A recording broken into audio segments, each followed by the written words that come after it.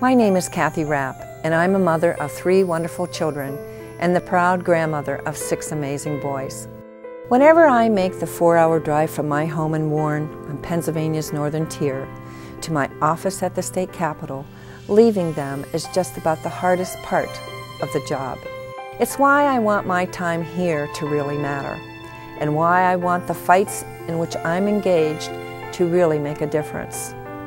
That's why I'm thankful for the over 100 Republican and Democratic members of the House who've joined me in sponsoring the Women's Right to Know law, a law that would once and for all give pregnant women in Pennsylvania the chance to make a careful, informed decision about the life they carry.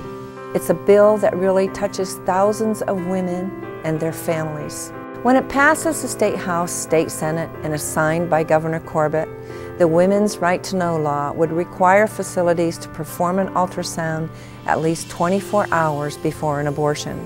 It would allow every woman to have the option of viewing a live ultrasound and be given a printed image of what they've just seen. You see, whether you're pro-life like me or hold another view, the final decision rests with her, and she'll live with that choice for the rest of her life. She deserves the truth, all of it. Real, informed choice for women begins with getting all the facts.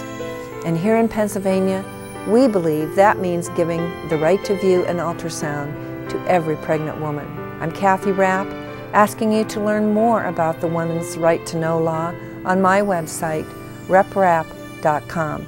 Thank you for listening.